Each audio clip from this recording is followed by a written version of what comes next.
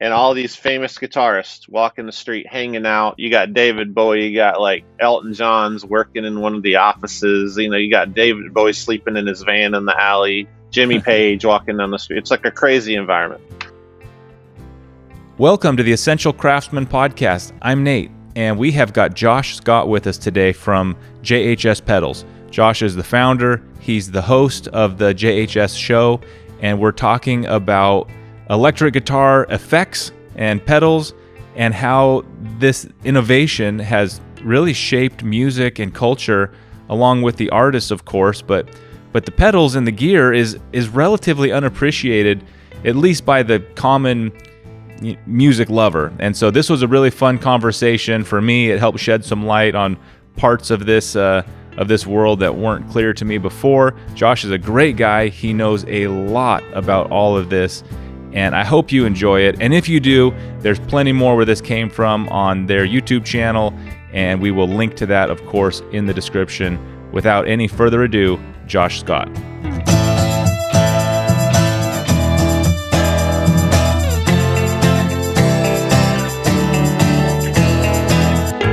My first question for you, and to help, I know that not every member of our audience is a guitar person, even the way I am, which is just kind of casually and as a hobby. So can you kind of walk the listeners through guitar pedals, what they are, and how, if they've listened to really any music over the last 50 years, they probably are a fan of them. They just may not realize it. But can you give the layperson the lay of the land here?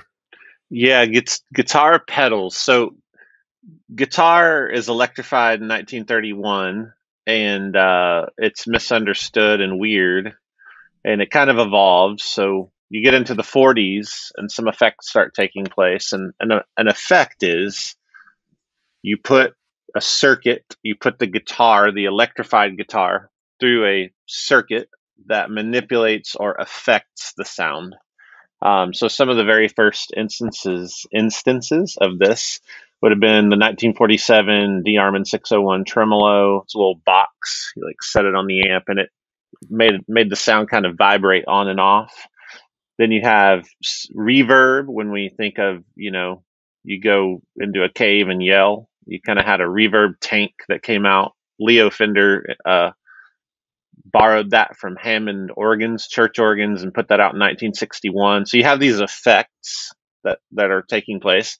One of the biggest effects was the very early electric guitar evolution was, here's an electric guitar now, it's pretty new, plug it into an amp. An amp is really just a tube radio. That's the circuit. It's the same thing that people sat around and listened to, mystery shows and all that stuff. But instead of receiving radio signal and amplifying it into your living room for your family, you plugged your guitar in and amplified it. And one of the things that happened early on, you see this late 40s, you see the very primitive early origins of rock and roll, is people kept turning these up too loud. And what happens when you turn them up too loud is they don't stay clean and pretty. They get kind of gnarly, and that's rock and roll. That's the sound of distortion and overdrive. And then the first guitar pedal, so a guitar pedal being a device you click a switch with your foot, was 1962. It was invented by a studio engineer and his friend, Glenn Snoddy and Revis Hobbs. And they invented the first pedal ever. It's a fuzz pedal. And it was because they recorded a Marty Robbins song called Don't Worry, and a mixer desk broke, and it like broke the sound of the guitar. So instead of do, it was more like just a crazy sound. They recreate that track. And 3 years later, Keith Richards used it on I Can't Get No Satisfaction, the main riff, the dun dun dun dun dun. And from that point on, guitar pedals like ruled the world secretly. A lot of people don't realize what they're seeing or hearing. You go to a concert or you watch award shows on TV, there's always a thing at a guitar player's feet. There's something down there, and they're touching it and it's affecting the sound of the guitar. So it's these small kind of unseen boxes, and they literally change sound and have changed music for a lot of years. I mean, yeah, we're looking at 60 years of the pedal. So that's a lot of, there's so much music and so much influence culturally and everything. So yeah, these little guitar pedals, they affect the sound. I hope that was an okay explanation. No, Not it's too much amazing. for you. Okay. No, it's amazing. It's probably the thing. The more history you learn, the more I'm sure you're still learning little stories and anecdotes that just kind of put a smile on your face. But Hmm.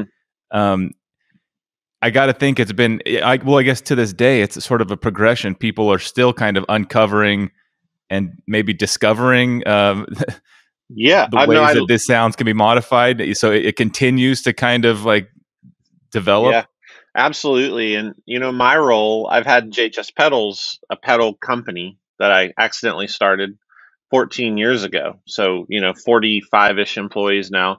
But I also do this historian work, musicology slash guitar historian stuff. I mean, I just interviewed a guy in Nashville 3 days ago. His dad was Revis Hobbs, the inventor. I'm going around learning more and more about the intricacies and the nuance of how the things happened when they happened. It's amazing. I'm constantly learning. I'll never figure it all out. In this room, there's somewhere between 3 and 4 thousand pedals, and all of them have a story, and that's my favorite part. Yeah. Did Revis come up with the word fuzz to describe that tone? Is he the one who kind of even coined that most perfect descriptive name? That is an interesting question that I have been searching for the answer to. Um, who first said fuzz? I'm trying to trace that back. Is like It's like archaeologists finding, a clay pot from like, a billion years ago and trying to be like, Who did made they it? eat cereal or soup out of this pot? It's like I can't quite figure it out.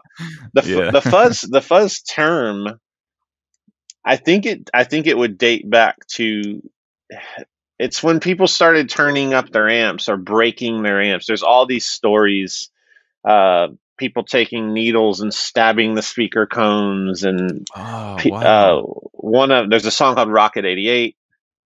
A lot of historians, musicologists believe it's the first rock and roll song, Rocket 88, Uh-huh. and the guitar is all fuzzy. And this is Ike Turner's band. They're leaving Clarksdale, Mississippi, driving up Highway 61 to Memphis to Sam Phillips, who would later open Sun and record Elvis. But at this point, Wow. he's figuring it all out. But they have a flat tire, pull the amp out, apparently drop the amp, which is a tube radio, sort of. Uh-huh. They get to the studio and it's broken. Sam Phillips shoves paper into it to fix the speaker cone, and it sounds fuzzy. Oh my It's gosh. it's just a determination of, did we describe it fuzzy later or was it fuzzy Yeah. back then? And I don't know. I have no idea. It never clicked for me until you just explained it, but this is why rock and roll is associated with being loud. Not because, I mean, it was loud, but Hmm. they were trying to get their amps to break up in that Oh way, yeah, and that was probably much louder than the other music at the time for that reason alone, not because they were just trying to like raise hell. yeah. Rock and roll evolved. There's a chicken and the egg scenario, and the scenario is you got these late 40s. So say go listen to Bob Wills and the Texas Playboy record, and imagine them live. They pull up in a bus. There's like 30 members or something ridiculous, horns, drums. That Yeah. guitar player's got to be heard over that stuff. So he Yeah. keeps turning up, turning up. It goes from that to, you know, Brit, like London, 1962, 63, 64. Jim Marshall starts making these amps. He's a drummer, doesn't want to import the Fender stuff because the taxes are high. So they make their own, and they keep having people like Pete Townsend come in and go, I need it louder because the drummer's too loud. And then, so rock and roll is this evolution of louder, louder, louder, louder, louder, louder. And as Yeah. you turn a tube amp up, a 10-watt tube amp, which is small, it's going to distort really quickly when you turn up, but it won't be as loud. It'll have Uh-huh. kind of a lower threshold. But you get these like Hendrix. If you look at Jimi Hendrix on stage, I cannot fathom the volume. Like Yeah. the wall of amps. He referred to his amps as these refrigerator size things in an interview, and he has them all the way up, like on 900-watt Marshall plexis. Oh my Like I've gosh. stood in front of, some famous guitar players' rigs at sound checks, and my ears are deaf, but they're nothing like what you see in these 1960s shows because they didn't have PAs, they didn't have sound systems. So a lot of these bands, they're like literally having to push the volume from the stage to a complete audience from the amp Oh, because sound systems didn't exist till the Grateful Dead. They invented the sound system as we know it. yeah. So it's like there's this, yeah, what you're saying is true. Rock and roll Wow. is all about loudness breaking everything, the tone of the guitar, yeah, it's fascinating. It's really amazing. So you mentioned Hendrix, and I'm sure he's a part of all of this conversation. But can you talk about some other artists who were using pedals and kind of? I got to think the artists themselves were sort of discovering what they could do Hmm. separate from the engineer building them. So who were Yeah, some of the big, um, I don't know, like waypoints along yeah, that sort of path? yeah. That's a great question. The first is going to be Keith Richards' Satisfaction is the Maestro FZ1 Maestro fuzz tone. So, in a way, he was the first guitar pedal hero, I guess you could say. And that song was the song was massive too, so oh it yeah, was like mainstream instantly. the song was huge. So that's 1965, and so pedals start all around the London scene. You have a street called Denmark Street, Tin Pan Alley, and that is a street in London in this time where you walk down the street. It's still there, but like, there's like cell phone stores on it now and a few struggling guitar shops. But in the day, all guitar and all these famous guitarists walking the street, hanging out. You got David Bowie, you got like Elton John's working in one of the offices. You got David Bowie sleeping in his van in the alley, Jimmy Page walking down the street. It's like a crazy environment. Yeah. They they they start creating that use of pedals in music. So one of the most famous stories is that Maestro that Keith Richards used, the first pedal ever. It's taken to a shop called Macari's Music, and the guy who wrote the James Bond theme song, the da da da da da da Uh-huh. da, that guy, Yeah. Dick something. He walks into Macari's and goes, "Can you make this sound bigger?" And they modify it, and it becomes the tone bender. Oh. And a guy named Gary Hurst mods that pedal, makes a new one, the Sola Sound Tone Bender. And that pedal, this is 1965. So that pedal comes from America into England, modified, turned into the tone bender. Jeff Beck, Jimmy Page, Eric Clapton. It's just Uh, on and on and on. Mark Ronson, all these dudes. And it comes back to us in the form of the British invasion. So there's a really cool narrative of how, just like they took our Clarksdale blues, Delta blues music and turned it into blues rock. They took mhm. our electronics, turned them into something and dumped them back on us. So these very That is, first people are, it's literally the origins of everything we love. I mean, it's Eric Clapton as a young man in the Blues Breakers, and then Cream. yeah. Jimi Hendrix arrives in September 1966, I think.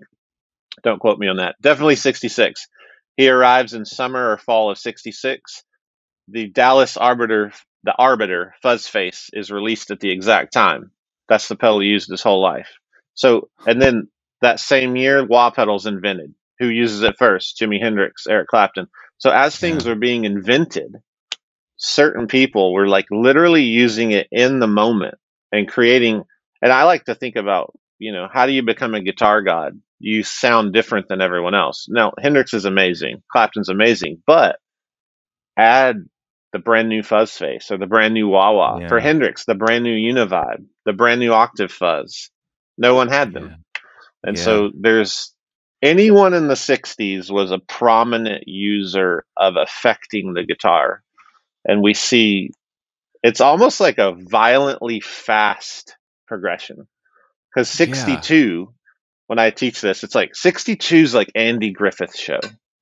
right? It's like Leave It to Beaver, Hey Ma, what's for dinner? And 69 is like naked people on acid rolling around in the mud.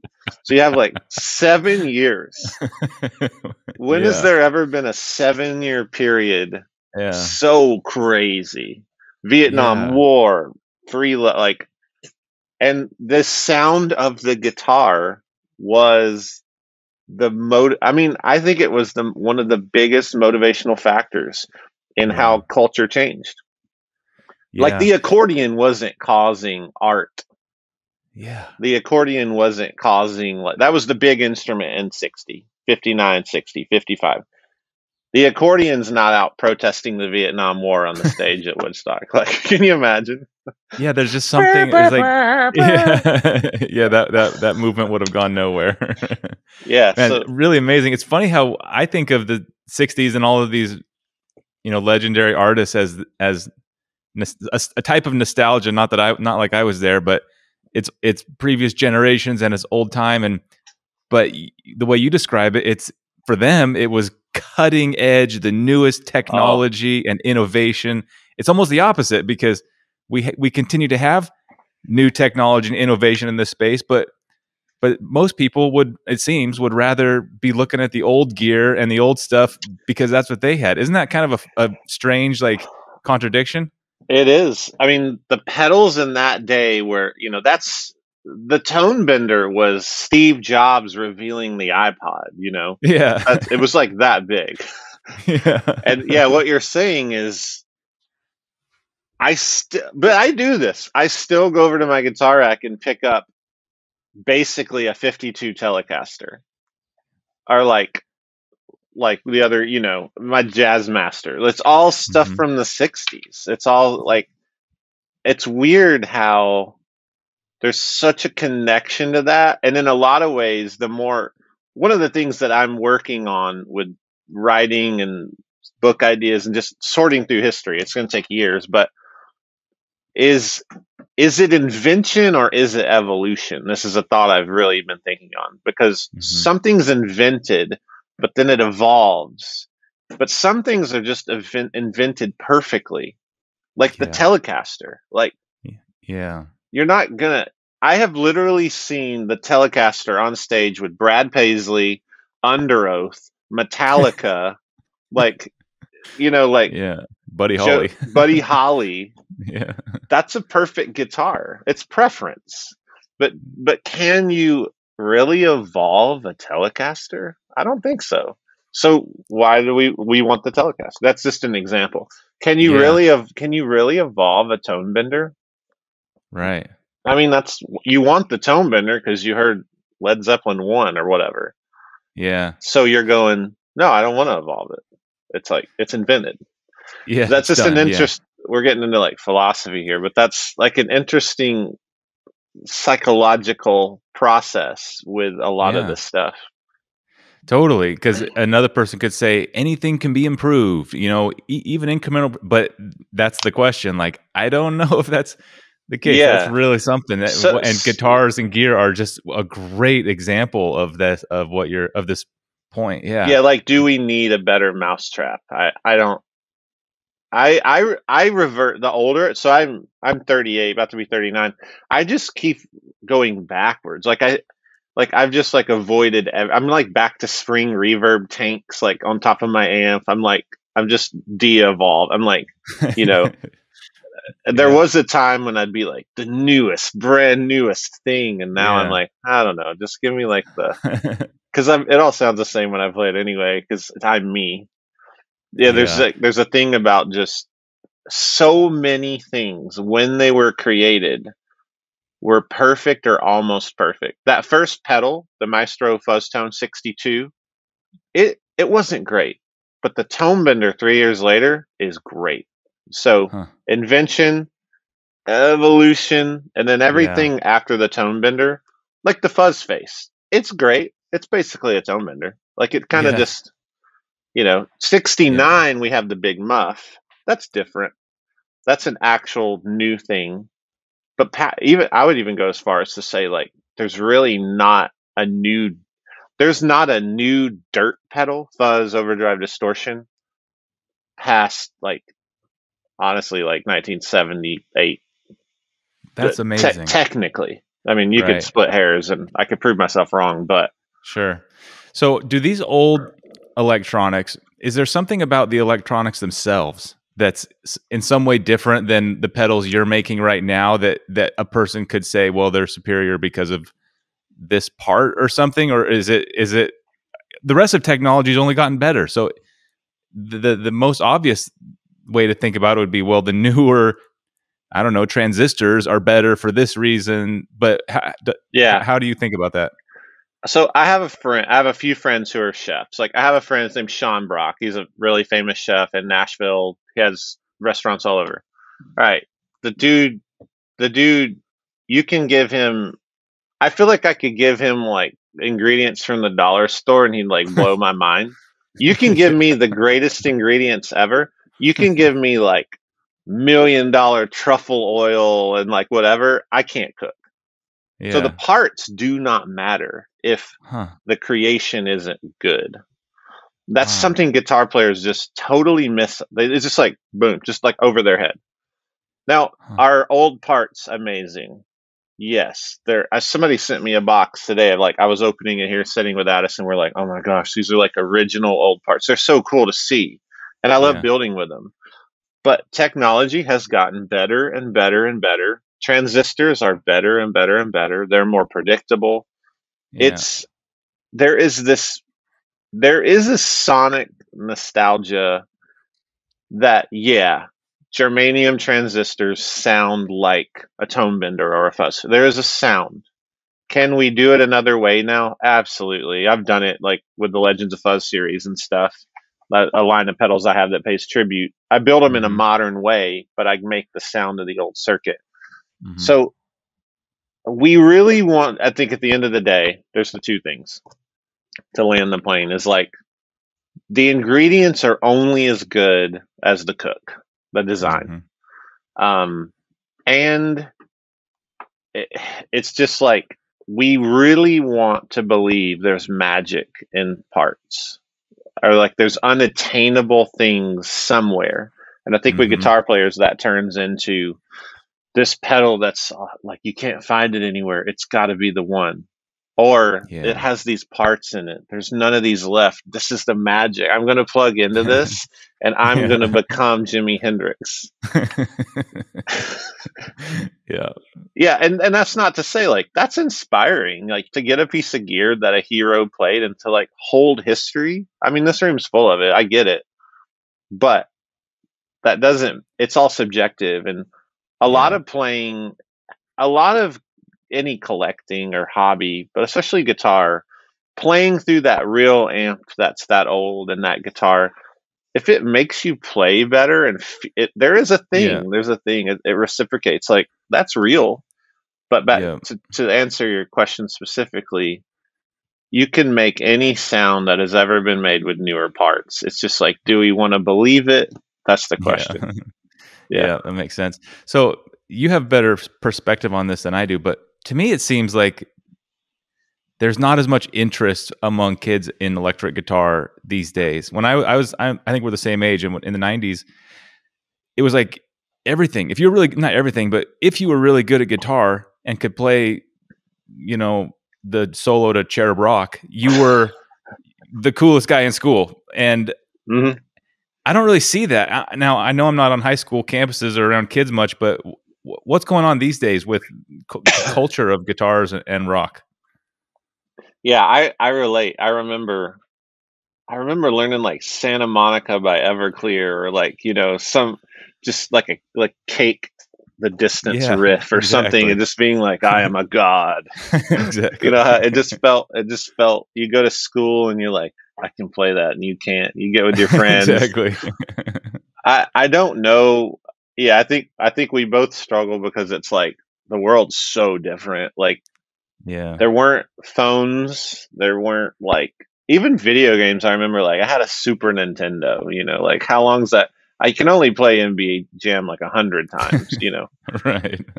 I think there's an attention span problem or a situation. I don't know if it's a problem, Hmm. but it's like there's so many other things. I think for our generation, it was very much like, I grew up really rural, but like I think the general view would be like, you get into rock music, you learn to skateboard or something. You like, there aren't a ton of things to do. Yeah. Now there's so much to do. I will Yeah. say last year was 2020 was record guitar sales. And Hmm. I feel hopeful that there'll be a younger crowd. Like the Yeah. demographic thing is concerning, like especially as our YouTube channel has grown and exploded more and more. We see the demographic. It says, Yeah.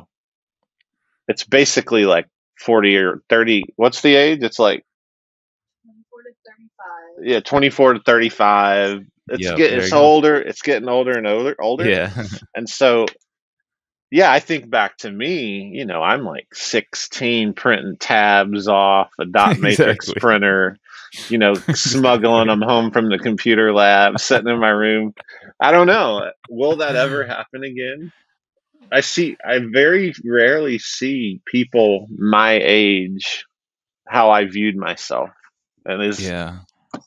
I wonder too. yeah, I think it could flip a little bit because, like my kids, for example, they know a lot about guitars and guitar pedals because they're in the living room all the time. Not a ton, but 3 or 4. And when I was a kid, I didn't had no idea what any of these things were. And even when I was in high school, I knew what they were, but nobody could afford them. I know everybody's too right. poor when you're a kid. But anyway, so like my kids are gonna. We'll see what they're like when they're teenagers, but they're gonna have a lot more awareness and access. And just the fact that you're injecting so many hundreds of thousands of pedals into the world, I'm sure back in the day, a tone bender was like solid gold if you could get your hands on one to Right. some extent. Whereas now, if you want to create this kind of tone, there's a lot of ways you can get there, and there's a good chance there's something at the pawn shop that'll get you closer to Craigslist. And so I don't know, maybe who knows? Maybe we are due for a big resurgence after my kids get older in years. So Yeah, um, I think it's a circle, and there are things happening again. And I think it's, even musically, I just keep waiting for like grunge again. yeah, Like I do. yeah, I think there's something to, like, we're a long way, like you and I have gotten old, it's like that was a long time ago. Like yeah, Nevermind came out like a long time ago. I was letting yeah, my daughter hear Nevermind and it hit me. She's 13. I was like, "What do you think of this?" And she's like amusing me. yeah, And yeah, I realized this is what it felt like when my mom showed me Sergeant Pepper. yeah. And I was like, That's like crazy. I'm the distance Wow, from Nevermind that my parents were from Sergeant Pepper.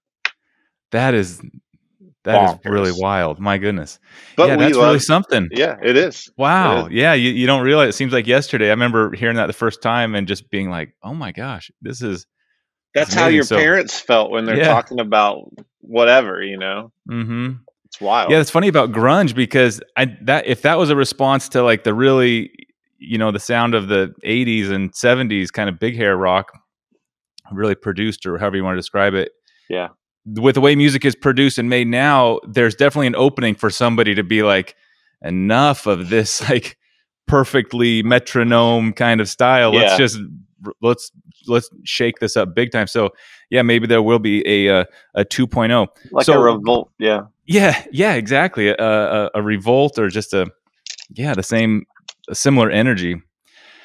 Okay, so let's talk about JHS for a minute. And my Yeah. first question, it seems like a dream, working in something, a passion you love, but at the same time, work is work. So how do you explain this to somebody who just thinks you have the world's best job? And you do, and I'm sure you would agree, but at the same time, you have a pretty huge business and a lot of people and a lot of vendors. And what's that like working in an industry that you have such passion and love for?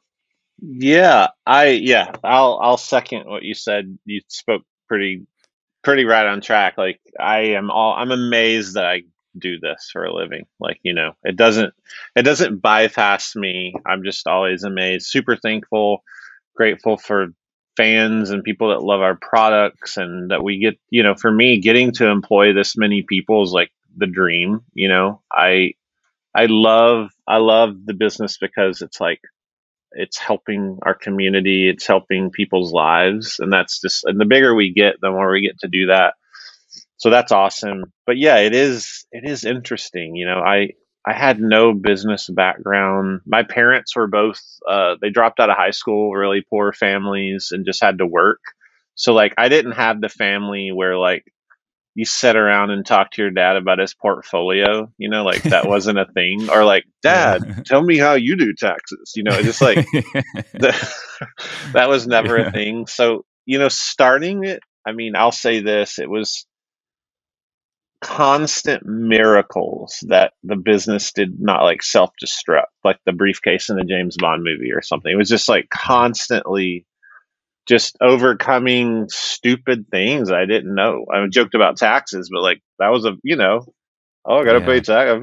There's just like getting it on the ground and right place at the right time, right people would just always come along. And I had this amazing group of people that joined me over 4 to 5 years and just owned it with me. Like such Mm. amazing people. Like Steve, my general manager, like came, took a chance. I remember me saying, "Hey man, I really need some help. Like I think I can pay you."